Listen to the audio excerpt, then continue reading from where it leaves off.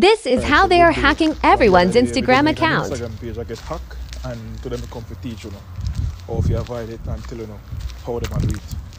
So firstly, the people who hack on our account, them are Jamaican. All of them African, if not most of them. So once them hack your account, all them do is start to message somebody close to you in your DM and hack for them account. And this is how. So the first thing them going to do, them going to text you as them get your account.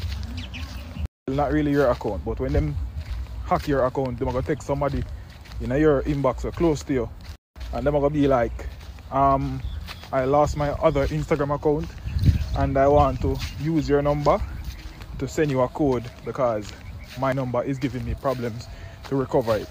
Can I? And if you like the idiot say yes, them are going to say so boom, and all them are going to do is ask you for your number, and then them are going to send you a reset code or a reset link to your inbox, which is your SMS from your number. So when them do that now, them are going to tell you, say, when you get the message, if you forward it to them or copy the link, send it to them. So all them do, I click on the link, reset a password, and then your account. Bear in mind, you are going to stay in your account, so you're not going to know what's going on until them change everything in your account. So all them are going to do, I change your number to them number, change your email to them number, to fit them email, I should say. And then, them are going to reset the password. Once they reset the password, you will get logged out. When you try to recover your account now, your account done gone long time.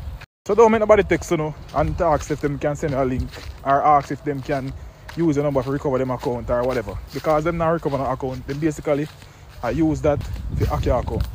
Some of them will send you a link, and the link when you open it, you're going to see something like on a fake Instagram page to log in, and if you log in, then basically get your Instagram name and your password automatically. So don't log in.